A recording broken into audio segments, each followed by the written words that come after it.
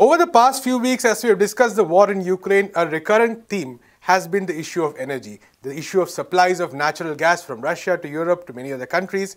But what we see also is that a similar conflict, similar tension is taking place also in North Africa, involving countries such as Algeria, Morocco, as well as Spain, and of course the United States. We'll be talking about all this in this episode of Mapping Faultlines.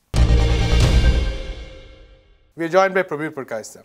Prabir, a lot of events happening in this region. So one of the latest events is that Algeria, which used to supply gas to Spain, it suspended that in October last year.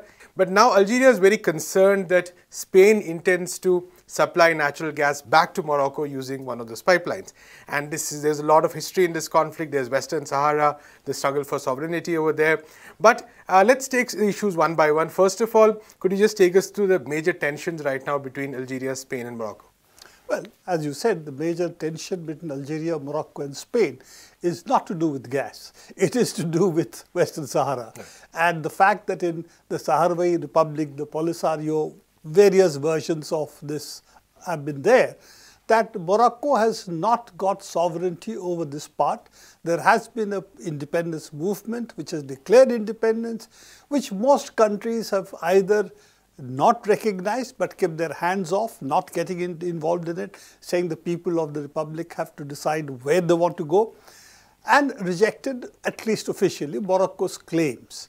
Now that Morocco's claims have been accepted by the United States and recently Spain, Algeria is pushing back because it sees this as disturbing the equilibrium in North Africa.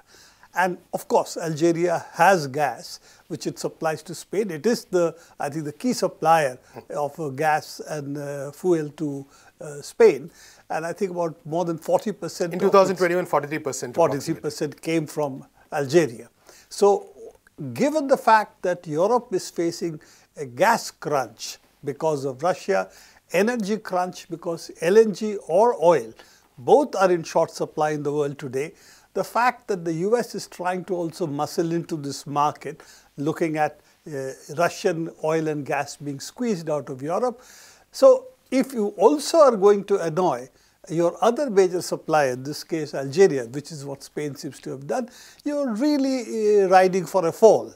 And of course, the argument that Spain has given that we will send independent gas which is not from Algeria to Morocco, and the gas that comes from Algeria we will not send. Now these, as you know, are rather difficult to establish because ultimately it's a common pipeline. Therefore, of course, the gases mix. Whether you're getting from an LNG terminal, putting it in the pipeline, or getting it from the med gas pipeline, putting it to the common pipeline, of course, gases will mix. So what you have is input, output. That's all you really get. Therefore, to claim that this can be separated, the two gases can be separated, is actually a banker's fiction or an accounting fiction. That's all that it is. And Algeria therefore has certified that each molecule that is going is not Algerian gas. So both these are really not feasible. The question is, Spain, why is it doing it? And I think that's a far more interesting question. It is also because Morocco has become much more important in North Africa.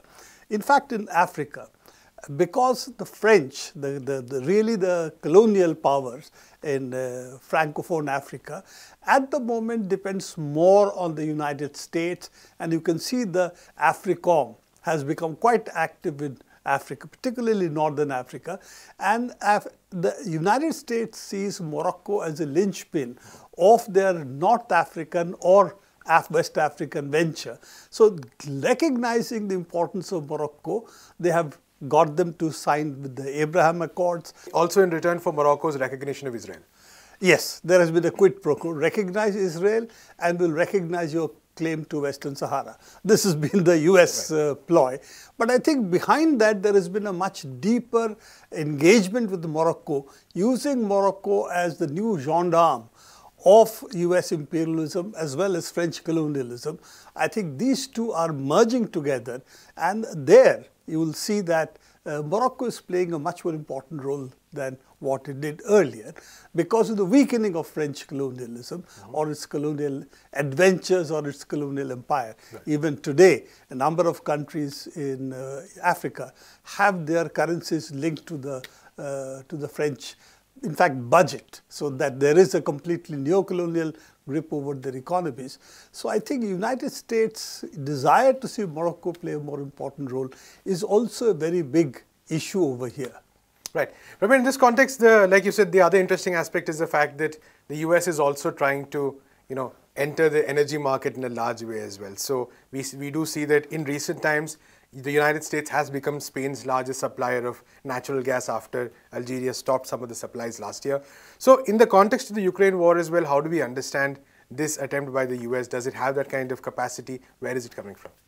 Well, the fact remains that Europe is dependent on oil, natural gas, liquefied natural gas, either on West Asia or in the United States or in Russia. Right. These are its three major sources. And I'm counting, West Asia, North Africa together in this, in the larger context. It's a common geographical entity, so to say. So if you look at these three areas, obviously, if you want to cut Russian gas out, you have to increase the others. The problem is that the US cannot supply through a pipeline. It is rather far away from Europe. So therefore LNG. But LNG requires LNG handling facilities, and though Spain has built a fair amount of LNG facilities, for example, like in upper north of Europe, Poland has built, or east of Europe, Poland has built more LNG facilities, so have certain other countries. But that is completely inadequate to meet the amount of gas that Europe requires. That is why they are so slow to impose sanctions on Russia. They know the consequences. It also has a consequence of another kind. If there is a shortage of oil and gas, then of course prices go up, and we can see whatever Russia might have suffered because of the sanction in terms of quantity, it has gained in terms of price. Right. In fact, more than compensated with the price rise that has taken place. And you can see therefore ruble strengthening against the dollar. While the currencies that have fallen is of course the euro, which has fallen against the dollar, and so is the Japanese yen. These are all countries which need to import gas and oil. So you already see the equation changing, but United States cannot fulfill the amount of energy requirement that Europe has, but at the same time the consequence of Europe's, not of the United States. Right. Unfortunately, Europe seems to have decided that it is going to commit harakiri, at least an energy harakiri, in order to subserve US goals. And US goals are essentially, as their leaders have clearly now said, from Biden down to their secretaries of state, defense, that regime change of Putin as the head of Russia, and also weakening Russia is the prime interest in Ukraine. So given that, I think the energy supplies the other part of the puzzle, that weakening European Union, long-term dependency of European Union on the United States is also part of what they're attempting to do, and energy is very central to that effort. Right, absolutely.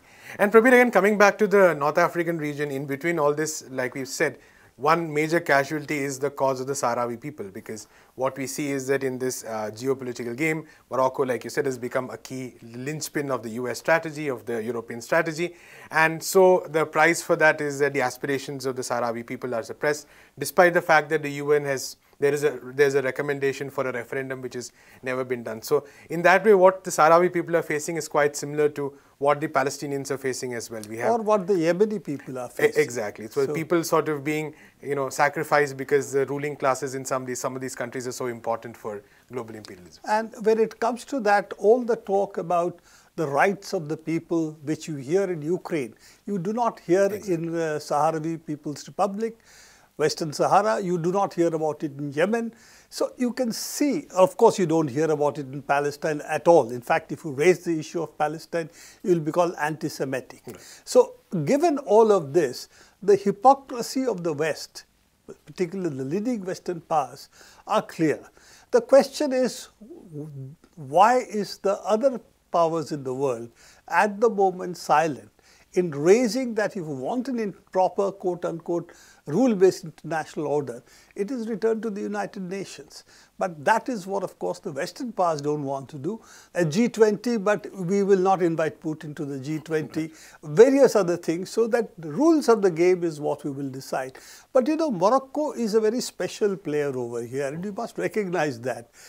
After its relationship with Israel, establishing relations with Israel, it also bought Pegasus on this. Absolutely. And in fact, Pegasus software that it used probably is the one which infected the French leadership's phones. It also seems to have been something that they used against even the Spanish leadership. We don't know. Apparently, Pedro Sanchez's phone was infected. Okay. At the same time, it also seems that Spain also used it. The government used it against the Catalonian forces, right, which want independence, the Basques who want independence, particularly the Catalonian movements which want independence, who are supporting his government. So you also have this Pegasus imbroglio, which involves both Spain and Morocco, and we do not know to what extent Morocco is willing, because if it could infect the phones of the French, who are not adverse to Morocco, it does seem to be that they love playing with this new toy they have got. So can they find out what the Spanish Prime Minister is doing, what the French President is doing, and so on. So it sort of also raises important issues with respect to spyware that Israel has so freely lent into the world, lent within quotes. Part of it to increase its political penetration, part of it is purely money. Right. And many reports, of course, saying, Prabir, that Morocco is one of the harshest police states in the world, especially when you go to Western Sahara. It's still a monarchy. Absolutely. Thank you so much for talking to us. And that's all we have time for today. We'll be covering many such issues in future episodes of Mapping Faultlines. Until then, keep watching NewsClick.